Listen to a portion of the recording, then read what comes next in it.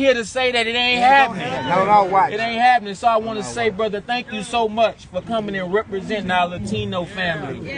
Please say a few words before we close out. I want to thank y'all for having me. This means a lot right here. Black and brown coming together. I grew up on the street. I grew up on Greens Road, and black and brown tensions growing up was always, high. So walking down the street, I had to always watch myself. A black brother could run up to me like, "What you doing for? What you doing here? Get back to you," And then it'd be the same way. Brown would be, it was just out of hand, So this means a lot to me right here. Brown and black coming together.